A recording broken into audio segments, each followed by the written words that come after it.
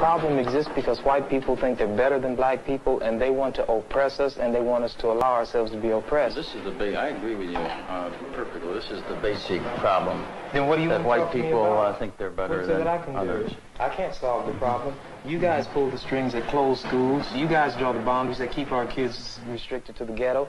You guys write up the restrictive covenants that keep us out of houses. So it's up to you to talk to your brothers and your sisters and persuade them that they have a responsibility. We've assumed ours for over 400 years, and we're tired of this kind of stuff now. We're not going to suffer patiently anymore. No more turning the other cheek. No more blessing our enemies. No more praying for those who despitefully use us. We're going to show you that we've learned the lessons you've taught us.